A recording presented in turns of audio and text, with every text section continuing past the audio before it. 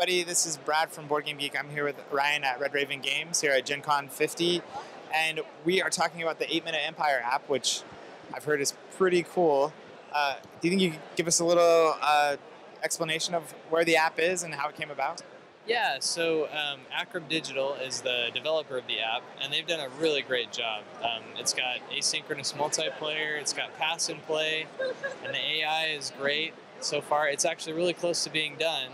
I'd say, I want to guess it's about maybe a month out before being released.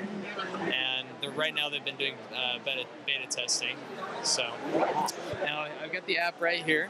Yeah, we'd love to get a quick look at it. Yeah, so they've redone some of the art, and what I like about it is the characters you pick. They're animated, and some of the ocean is animated. You can see there's a little sea serpent that's from the box cover, was kind of moving around, and the guys move around. Yeah, anyway, it's really smooth. There's also a great way they've done a great job making it easy to track your goods and see how many points they're worth. The game will also have a few maps that aren't in the board game and that have never been printed.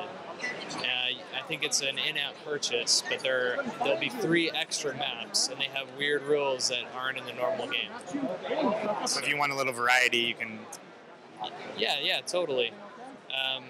I've been playing with the different AI. There's they've got an easy, medium, and hard level, so that's nice.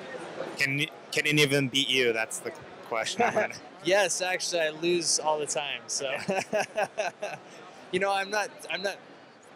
Even though I designed it, I'm not always the best at my games. But yeah, it's been great to work with them, and I'm excited for the release. Cool. And why was 8 Minute Empire kind of your choice for maybe a first digital Red Raven product? Yeah, so they actually came to me interested in it, and I think they were interested in it a lot because, it kind of works well for digital, for mobile, because it's a quick game, it's really easy to learn, and they also like the title.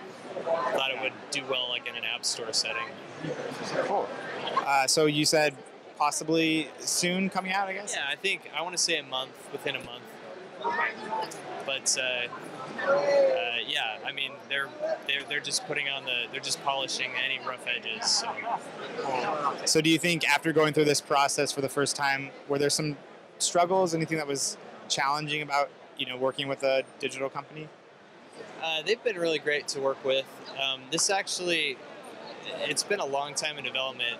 There was another company that worked on it for a while, and it didn't pan out. So, and I've worked, over the years, I've tried to get various games made digitally, and it's always a lot more complicated than it seems like it's going to be. So this is actually our first game that will have a digital implementation. Yeah. Do you think you'd do it again after going through? Yeah. We're gonna do some more games. Okay. I don't know which one yet, but that's all right. But as long as we can, check it with you and in the future and see what's going on, we'll look forward to see what else is coming. Yeah, totally. That'd be great. Awesome. Well, thank you for showing us the 8 Minute Empire app, and we'll look forward to it soon. Yeah. Thanks a lot. Thank you.